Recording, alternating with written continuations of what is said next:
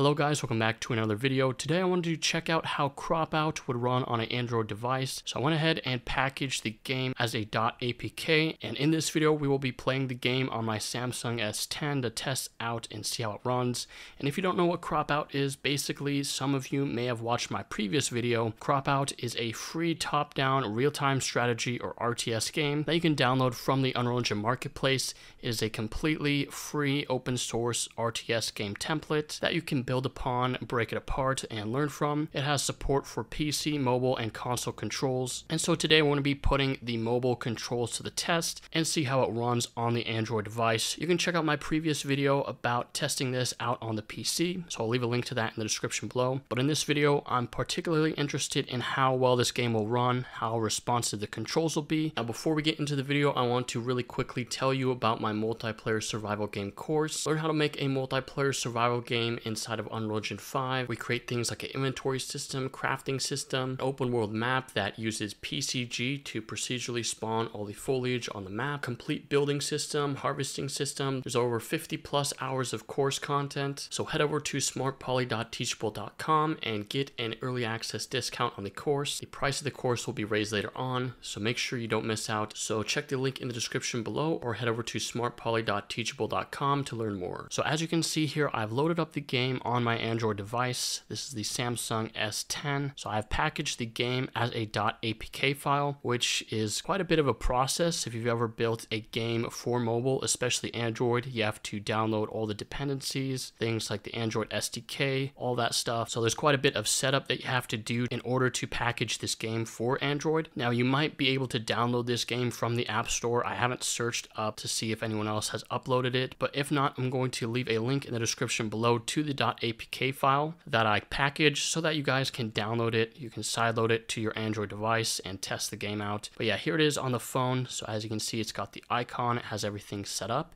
which is pretty cool. So yeah, you can go ahead and open it up. It's pretty much the same. So you got your main menu here. One neat thing is that it can actually be played in landscape or portrait mode, so it's not restrictive to either or. So you can turn your phone any orientation and it will adjust accordingly. So yeah, I actually click continue here and resume my previous game that I was playing. So yeah, let's talk about the controls. So first up, the controls are pretty simple. You have your simple pan around by just using your finger. To zoom in and out, you can either zoom using both your thumbs, or you can sort of pinch the screen with two fingers. It's kind of not as sensitive as you'd expect, so you really have to zoom in a couple of times. Now there might be some sort of sensitivity control for this inside of Unreal Engine, but unfortunately there isn't any sort of in-game setting to adjust that. Now one thing to note is that you can actually hold your fingers in that zoom position and it will auto zoom in and out for you. So that's a pretty nice feature. So yeah, all the controls are set up with the enhanced input system. And the neat thing about it is that you add all the inputs for each action. So say for example, moving the camera around, you can add them per platform or per input device. So what Cropout has set up is controls for PC input such as the mouse, console input such as the controller, and then the touch screen input for,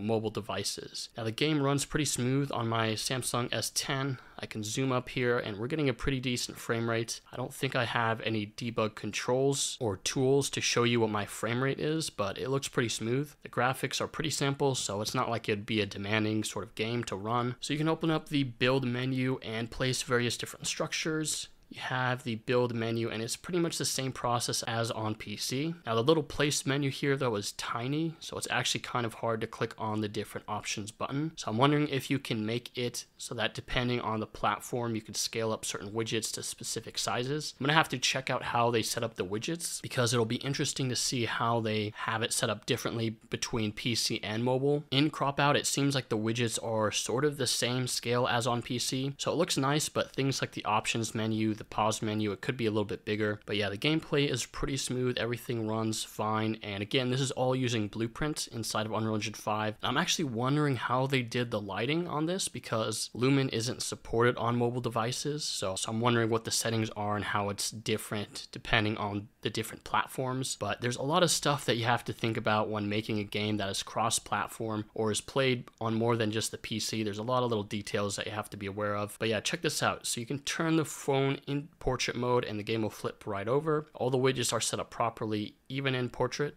So for example, I can open up the build menu and you can see I can still scroll across this list of structures. It doesn't get cut off on the right there. But yeah, I can exit to the main menu, and there's actually an extra button here on the main menu. It's a little donation button. I didn't add this at all. I think it's the creator of this sample project that set this up with his Google Play ID and all that stuff. But yeah, we can resume the game and you can see the save and load system works fine. Like I mentioned before, the pause menu is very tiny on mobile, so it's very hard to adjust things like the music and SFX volume sliders. But yeah, this is pretty much just Cropout running on a mobile device. The entire map is procedurally generated and it seems to work fine on mobile. In fact, I can create a brand new game. So let me show you how this works and how it's generated when you click play. So I can click new game and that will override my current save file.